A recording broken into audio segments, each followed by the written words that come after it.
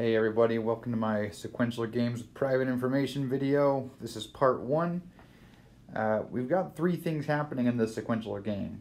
First, the player called Nature makes a move, and we don't know what that move is exactly. We know there's a 25% chance that Nature will put us on the X tree or the left tree, and there's a 75% chance we'll wind up on the right tree or the Y tree.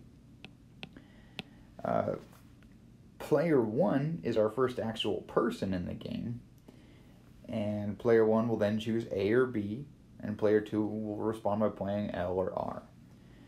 Now, if this were a sequential game with perfect information, they would first observe Nature's choice, and then choose their subgame perfect Nash equilibrium. We have to do we're going to make this more interesting, and I'm going to introduce a problem with information here for player 1. Player 1 does not know what tree the game is on. Player 1 cannot observe whether Nature chose X or Y. I'm going to let player 2 know exactly what happened, and so player 2 will not have the same information problem. While player 1 doesn't know if we're at this node or this node, player 2 will always know exactly if they're there or there or there or there.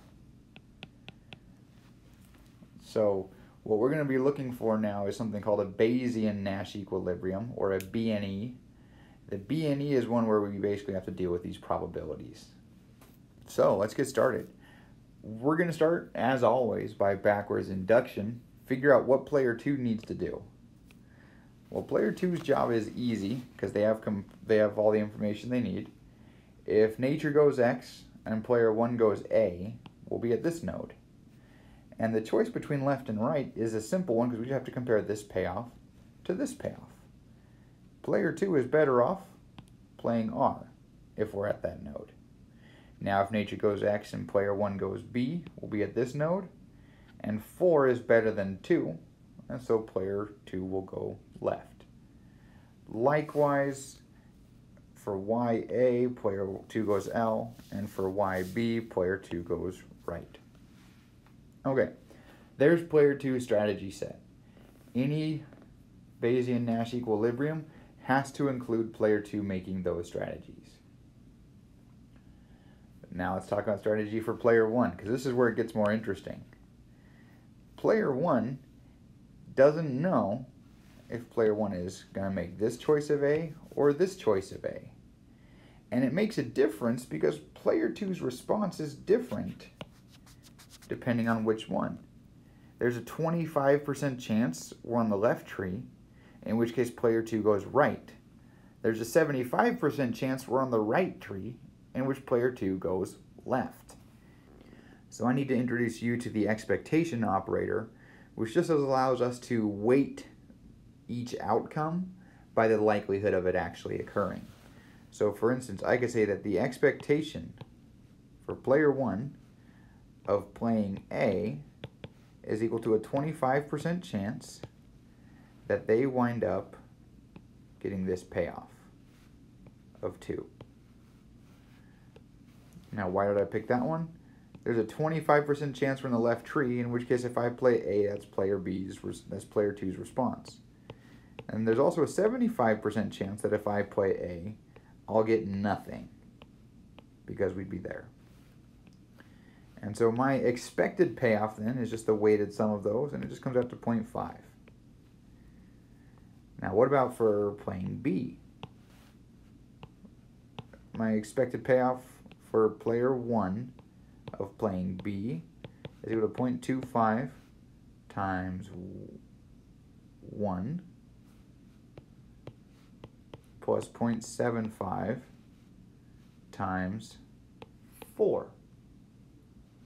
Which comes out to be 3.25. Now, this tells me something. Expected value of A is less than the expected value of B, which means I prefer B over A. So player 1 doesn't know which side of the thing they're on, which side of the game they're on. They can't observe Nature's choice.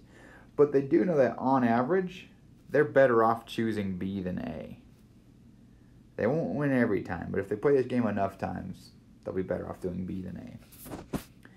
And so a Bayesian Nash equilibrium is one where player 1, in this case, is choosing B, and player 2 is responding by either playing left if they're on the X side of the tree, or playing or playing R if they're on the right side of the tree. So that's pretty much it for this version of the game. I mentioned this is just a part 1 video.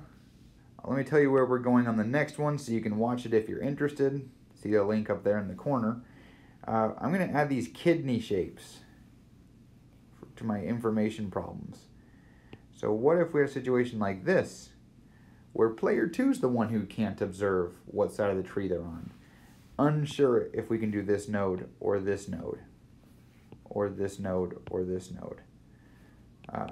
We're going to see how the game changes if player 2 can't observe it, but player 1 can. So stick around and watch if you want to. If not, thanks for watching, guys. Happy econing.